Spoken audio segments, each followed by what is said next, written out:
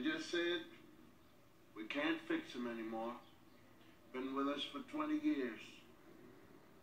Gave me and my family clean dishes, clean clothes, clean children.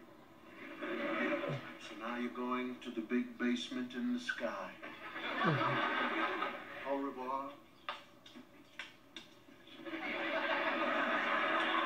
Finally getting rid of this water here. Yes, well, I can't help it anymore. Well, what is the bowl for? The bowl is so that these men coming by will haul it away.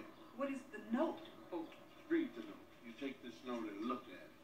Dear Mr. Sanitation Man, I put a bow on my water heater to make your day a little sweeter. Not many appreciate what you do, but I, for one, am a fan, true blue. Your friend, Dr. Heathcliff Huxtable. Now, you know they're going to haul this away. The only thing that needs to go in the garbage truck is your poem. Yes.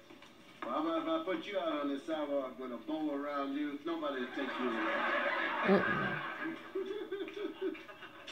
Alfred, remember the red and blue days when you stood for everything that I love. Mon frère, au revoir.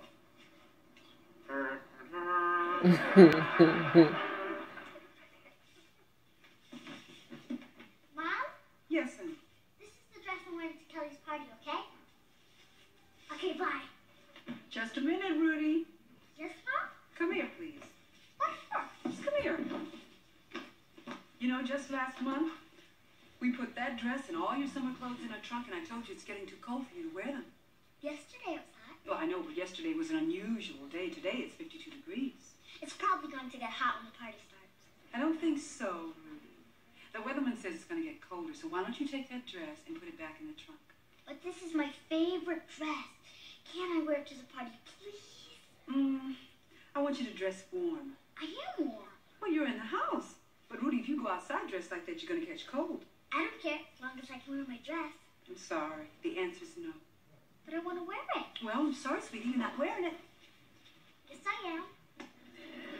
Now, righty. Don't you talk back to me. A no is a no, understand? But, Mommy, you're making me feel bad. Oh, Rudy, if you don't listen to me, you're going to feel much worse.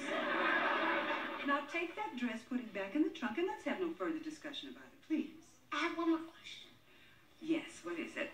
Can I wear my dress to the party this one time, please? No, upstairs now. But, Mom... Rudy, if I hear one more word out of you, you're not going to that party. I mean it.